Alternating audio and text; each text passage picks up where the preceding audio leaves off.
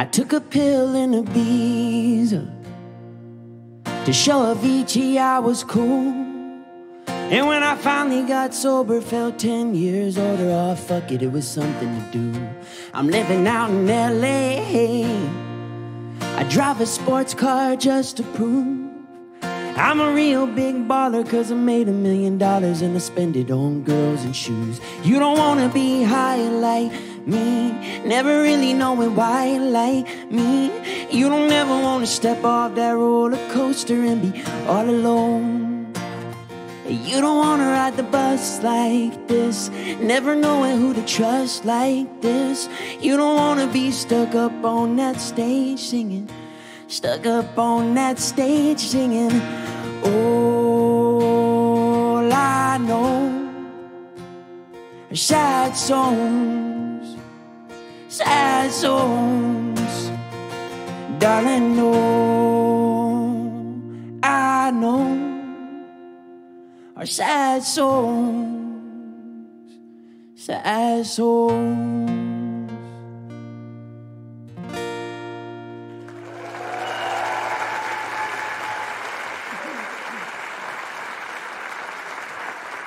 Thank you.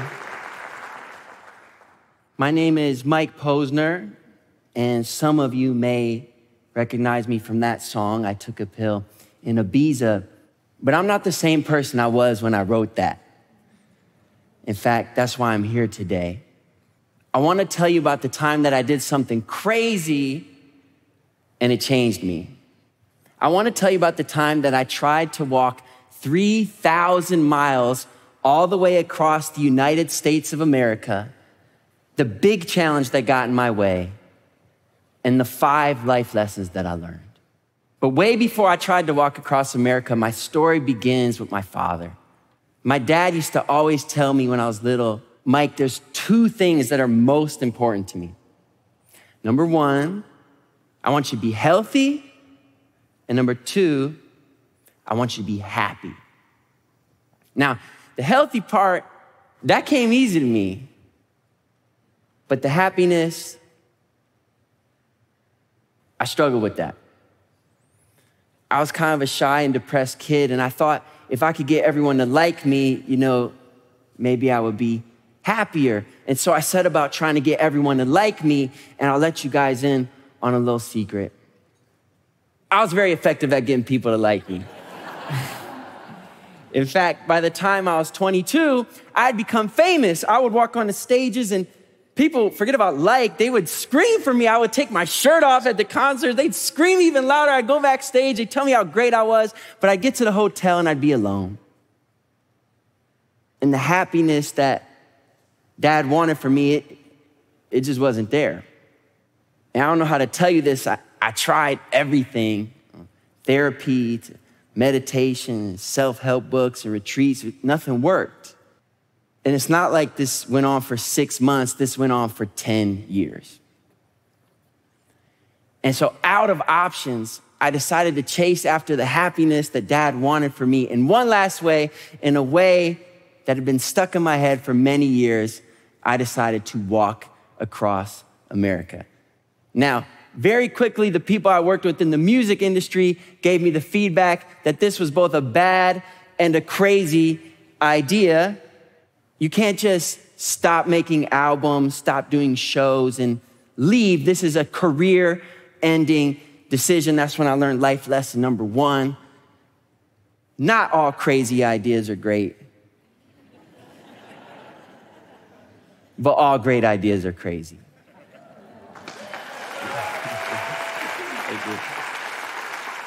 And so I made the decision, but still these negative thoughts kept coming up in my head. Thoughts like, what if I really hurt myself permanently from doing this walk? What if they're right and I do ruin my career from trying this project? What if I fail? What if I don't make it across and I fail in front of everyone? And to make matters worse, I lived in LA, but strategically I wanted to start walking on the East Coast. So before I walked across America, I had to drive across America. And I don't know if you guys have checked lately, but America is really freaking wide. It's really freaking wide. In fact, even driving across it at 70 miles per hour was daunting. I literally had to look at this vast expanse of land that I was gonna attempt to walk across. I was gonna try to walk 1/8 the circumference of planet Earth. And so it was scary. But on April 15th, 2019, I stood off the coast of New Jersey and I took a step. And when I took that step, all the fears and doubts about what might happen if I chose to do this, they disappeared because I was doing it. And that's when I learned the second lesson. Step one is take one step. I walked across New Jersey and Pennsylvania. I walked across Ohio where I developed blistering foot pain. It was worse than I thought it would be, but I kept going. I walked across Indiana and Illinois. I walked across Missouri during a heat wave. I walked across Kansas. I walked into Colorado. Before I knew it, I'd been walking for over 3 months. I could just see the Rocky Mountains on the horizon when, ow! Pain shot up my left leg. And then I heard a sound that I didn't want to hear. Shh. And I realized that a poisonous rattlesnake had just sunk its fangs into my left leg. I called 911 and I asked dispatch, am I going to die? And the voice on the other end of the phone said, I don't know, sir. I spent 3 nights in the ICU. My legs swelled to the size of an elephant trunk. I went from walking 24 miles every day to not being able to walk to the bathroom. But after a lot of PT and great medical care, a really funny thing happened. I got better. It's now I had a decision to make. I could either A, return to my life of fame and luxury and Uber Eats and unhappiness, or I could B, go back to the sweltering heat, go back to the blistering foot pain, go back to the sides of the roads where the cars almost hit me every single day. This path sucked and it hurt a lot, but it taught me lesson number 3. When it comes to things I care about, my reasons to quit are always excuses in disguise. You see, I had the best reason to quit of all time. Let me spell it out for you. I was bit by a deadly snake and I almost died. This is the gold standard of reasons to stop doing something. In fact, it was such a good reason to quit that if I did quit, most people probably wouldn't even consider me a quitter. It would just be a really cool story with a badass ending. But I wasn't doing this for most people. I knew that the only way for me to become the version of myself that I'd actually be proud of and have a chance to taste the happiness that Dad wanted for me so bad was to walk the remaining 1,000 miles. And I don't know how to tell you this. There was no podcast I could listen to about it. There was no book I could read about it. There was no documentary I could watch about it. There was no magical piece of advice a friend could give me about it. There was no psychedelic. I had to do it. I had to do it. And so I went back to the exact spot that darn snake bit me. I was scared to go back there too. And I took a step. And I kept taking steps until I walked up and over the Rocky Mountains. And I kept taking steps until I walked across Colorado. And I kept taking steps when I didn't want to keep taking steps. I kept taking steps until I walked across Navajo Nation. I kept taking steps until I walked across Arizona. I kept taking steps until I walked across Nevada. I kept taking steps until I walked across the Mojave Desert. I kept taking steps until the Hollywood sign was on my right. I kept taking steps until the pavement turned into sand. I kept taking steps until my walk transformed into a sprint. And after 6 months and 3 days, 2,851 miles, 5.7 million steps, I dove face first into the Pacific Ocean.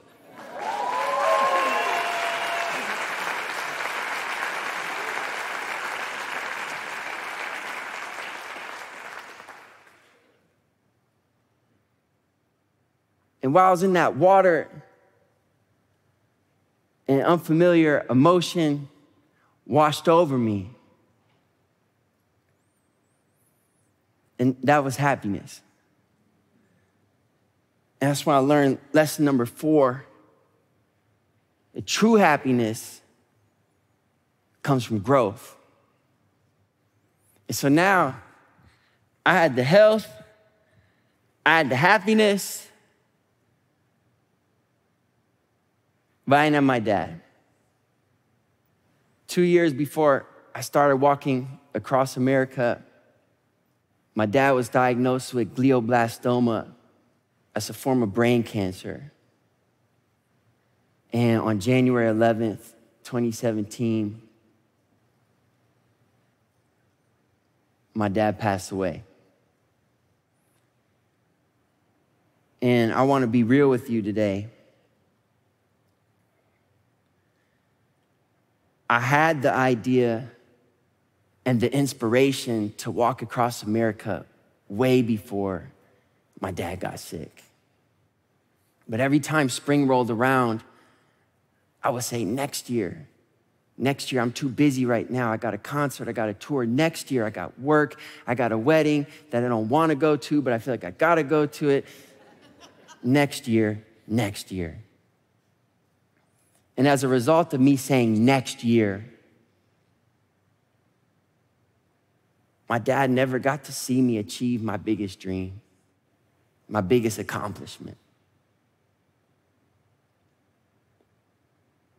And he never got to see me truly happy.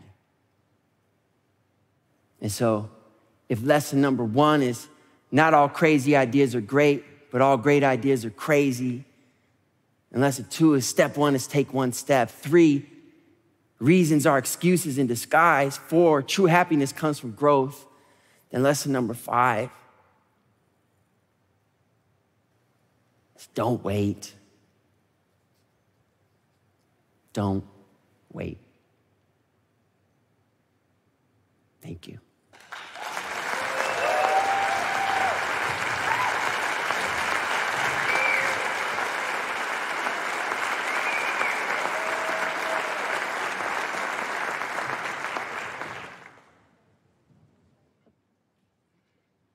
This song's for Dad.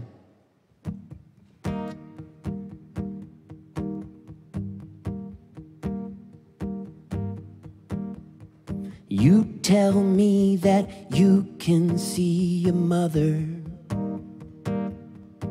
I couldn't see her.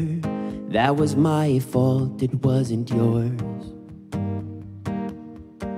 And I spit back these words I heard in Ram Dass lectures to make you feel better about what's in store. And everyone has their theory of where you're going. And here I am about to throw more words on top of that pile.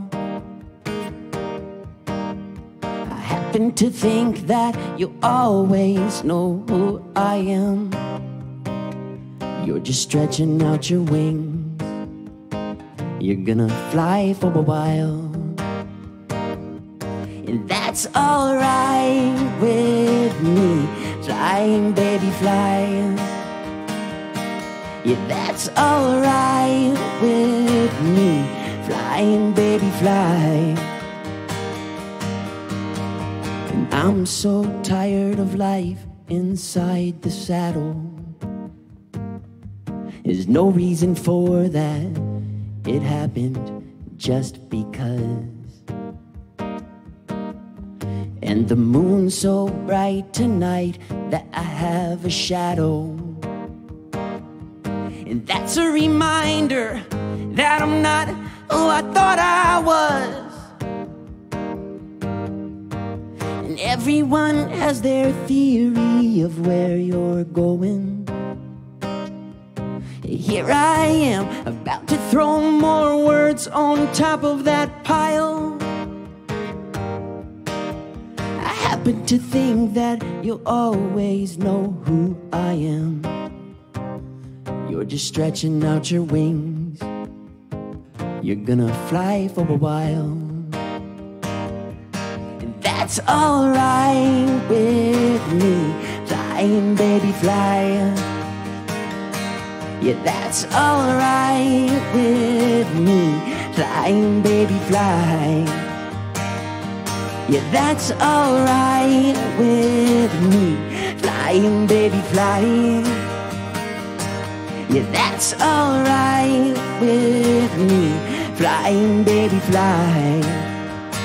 And then it comes undone. It all unwinds. And there's only so much I can take, only so much time. Yeah, it comes undone. It all unwinds. Been in the dark so long that the light just makes me blind. Been in the dark so long that the light just makes me blind. At some point every light begins to flicker. So I suspect that even mine will start to wane. But I've got an idea that I'd like you to consider. If I could love you without trying to change you, could you do the same? If I could love you without trying to change you, could you do the same?